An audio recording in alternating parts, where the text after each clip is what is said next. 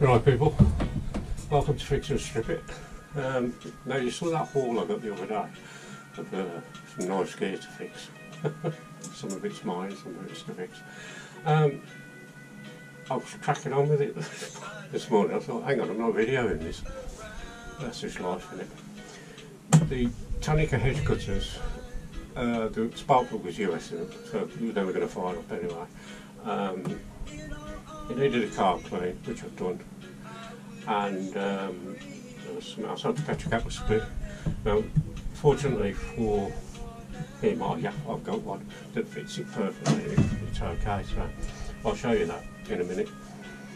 I also got the Stihl out and put petrol in it, and the petrol was pouring out somewhere, so I took the petrol back out of it. I took the cover off it and I found out where it's coming out, so hopefully that's all that's wrong with that one. So what I'll do is I'll show you the Tanaka one working, and we'll crack on with the other one. Yep.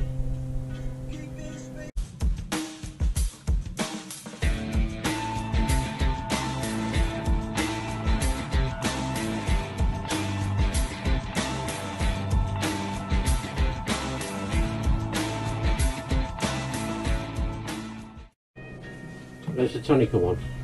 I'll give it a bit of a clean, but it needs a bit more. But basically, now it didn't work when it came in. Turn it on. There's no bubble on these things. Give it some chuck.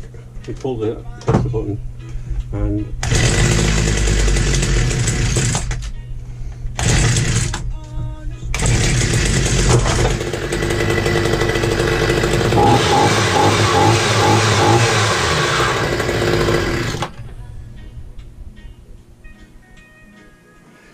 it's a bit smoky because petrol that was in it got too much oil in it. I took as much as I could out, so it needs to burn it off a bit, but it works perfectly well, that, no problem. Right, now these Stihl things, let me see if I can get you in a bit closer. Show you the top. Bring you right down. Bring you down closer.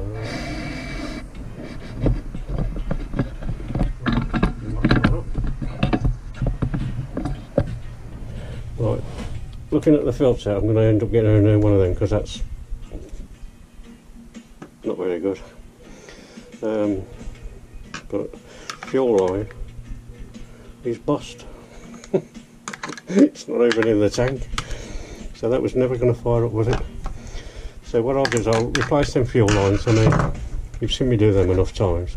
What I want to do is I want to replace the fuel line, see if it fires up. If it fires up, then you can see where the petrol poured out everywhere that I've put it. If it fires up, then great, I'll give it a good clean and give it a new spark plug. I just generally give it a tidy up. But what is it?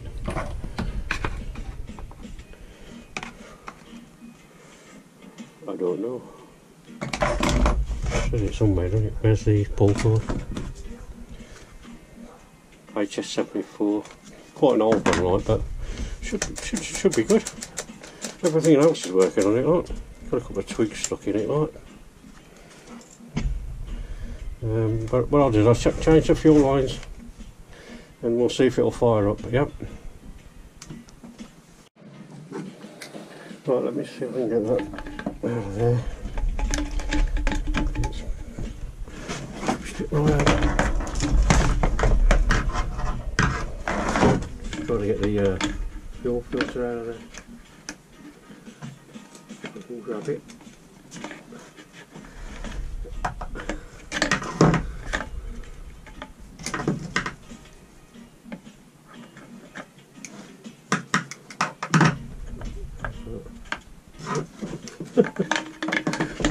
Playing hardball.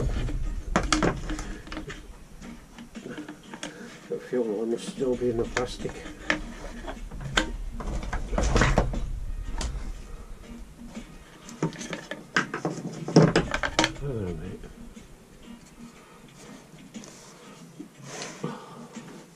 There we go. That fuel line was a bit tight to get in. Well, see, it's not, it's the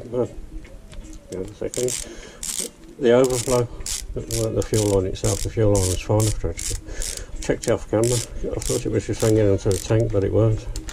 It was fine, and the filter itself looks pretty clean, so I'll just put a new overflow pipe on. The fuel line was supplied by Stumpy. Just before when I was doing videos, and then I stopped. When I stopped, while I'd stopped doing videos, a parcel come through the post, and it was from Stumpy. He sent me a load of fuel line. I'll show you briefly. And I said it'd come in handy, Stumpy, and it has today, just to sort that problem out. So the fuel cap on this as well. That's well tightened. I'll put it back in for now though. The fuel cap on this, where is it? I'm not even going to attempt to weld that. Not in a Stihl anyway. It's just not worth the hassle. How does this go? Oh, yeah.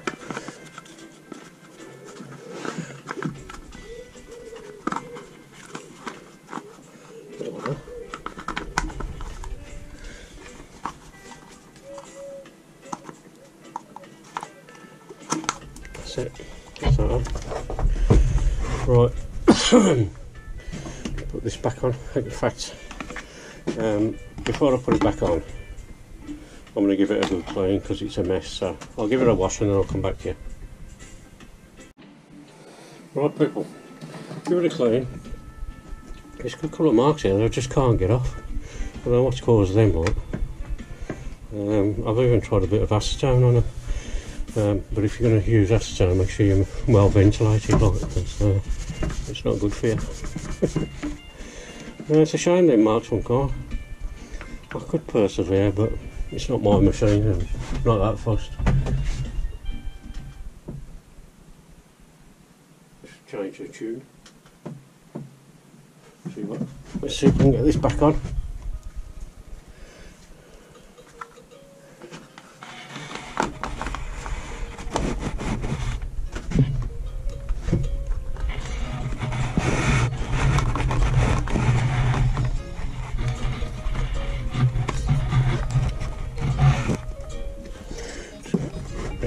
Bring it back a bit so you can see what I'm doing.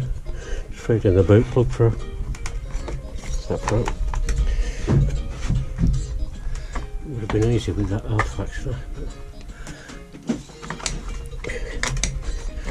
Now, let me just take this back off.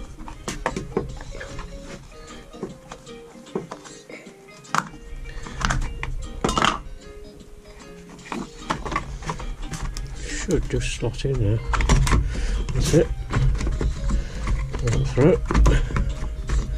Make sure that's on that okay set. Yeah.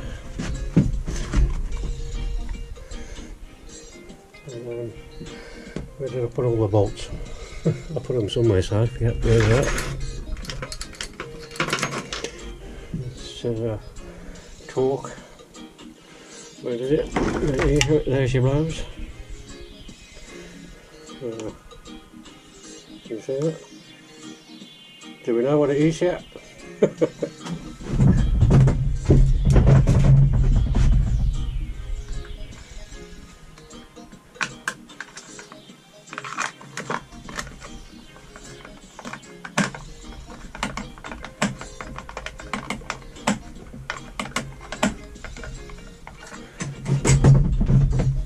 Just loosely tighten the front one just to hold it in place.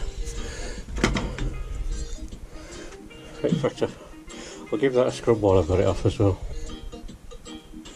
Right now.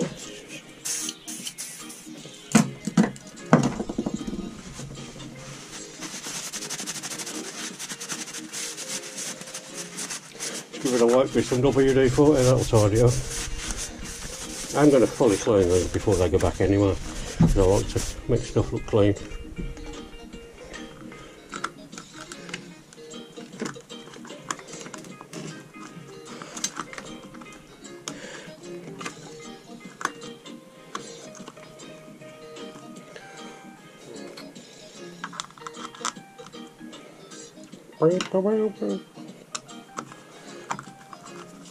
Easy listening. Get that in place. Not over tight it just yet. That is coming in it.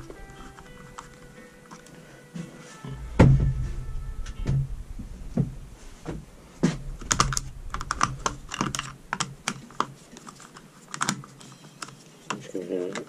Yep.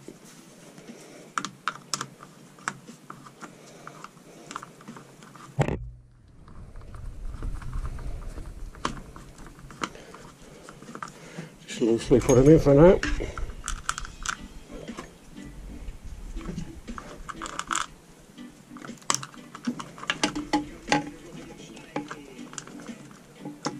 That's it.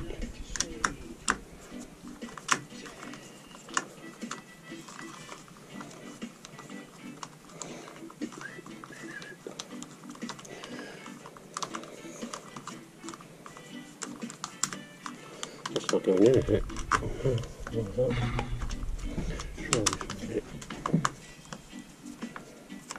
Yeah, that one's going in alright. Is that one not going in? Ah, there you go. That's better. So you've got them three there, one on the front. If you turn the machine on its side, there's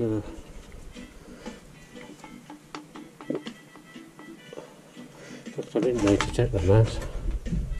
Put them back in. I'm not sure why I took them out. I'll put them back in anyway.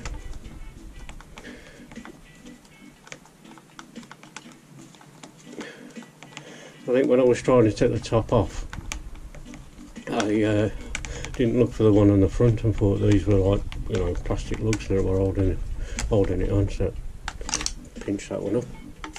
Should be one more.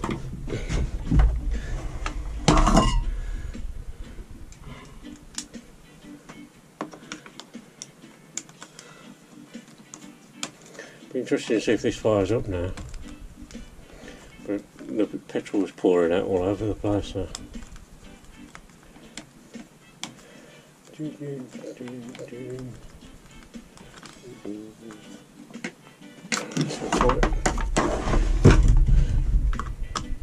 Do these up now. Pull that forward. Nice one now.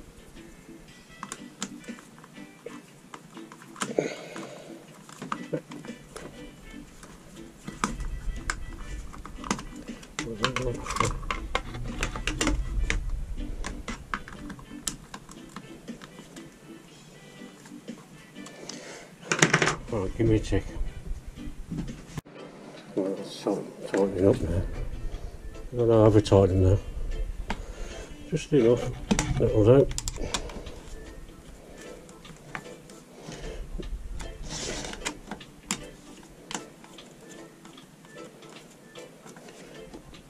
That'll do. Put this back on.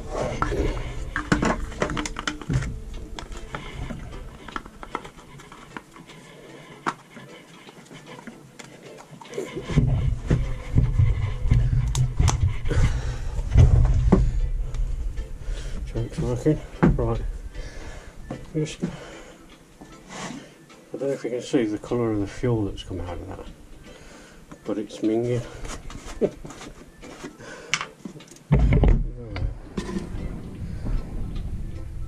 Get some light on the subject.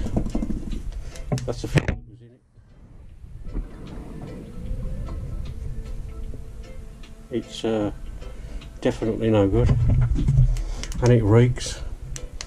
So I'm not putting that back in it. So if you just bear with me, I shall sort some fuel out. I'm going to have to take it out of another machine actually because I've run out, so I won't be a sec. Right, it's back together. Let's tighten that up. Did anybody spot the deliberate mistake I made there? Well, I'm saying it's deliberate, alright. The boot plug I put coming out of that hole, it's supposed to come out the top and clip on. So I've had to take it back apart and put it back together again, but that's alright. That spark plug looks pretty new, so somebody's had a tinker with it. Let me just make sure I don't cross thread this. Lovely jubbly, in it goes.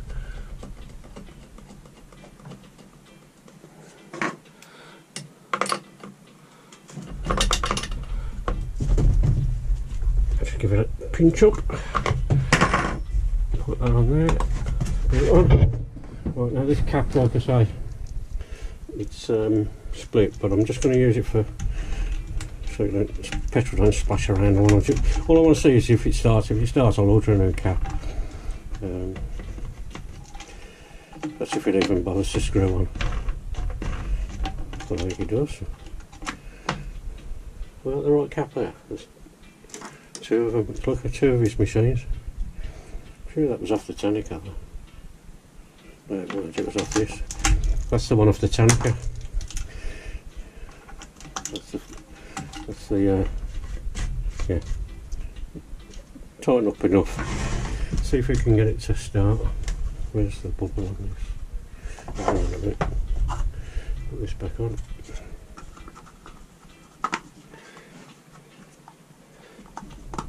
That's that one.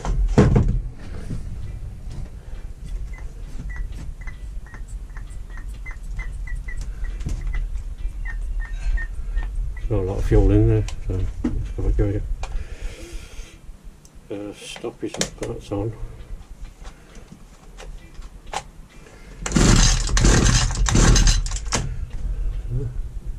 Is that choke? I think so, yeah. There we go.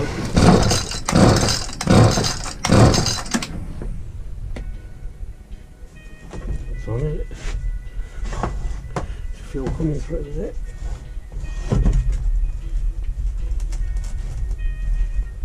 Yep, there's fuel in the bubble.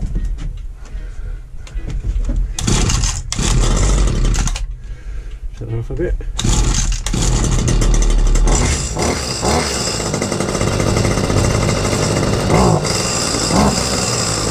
Let it warm up a bit.